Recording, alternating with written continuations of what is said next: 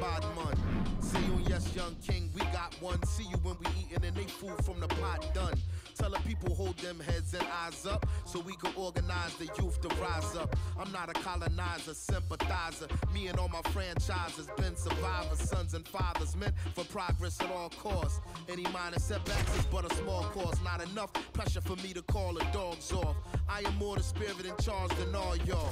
So what is a messiah to a man? You can try and understand what's a lion to a lamb. I made history, then history began. Black excellence is what we consistently demand. Push your lighters up. Who's got the Batman lighter? Fuck up the place now. Who's got the Batman lighter? Fuck up the place.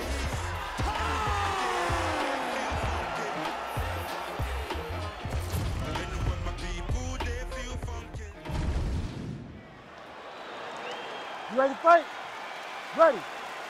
Good. What a career renaissance for Raquel Pennington. When she lost to Holly Holm in 2015, not a lot of people thought she would vault into contention, but with 4 straight wins, that is exactly what Rocky has done. None bigger than the win over Miesha Tate, a night on which Pennington put it all together. We'll see if she can do just that once again tonight.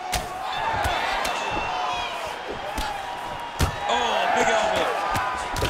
Nice 1-2 there from Amanda Nunes. The boxing really looks sharp tonight. It looks sharp, man. She trains down at American Top Team, one of the best MMA teams in all of Canada. Strike right there, DC.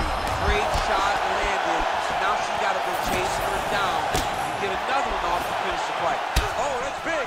Oh, big left hand. Oh, shoulder again. Oh, she's in a world of trouble. We'll see if she can survive. Goodness, what a fight. Well, there is going to be no denying her now. A huge TKO result here tonight, and this crowd is letting her know. John, you know how much I love to talk, and I'm sitting here almost speechless because this young lady looked amazing. She said she was going to get a finish, and that's exactly what she did. Wow.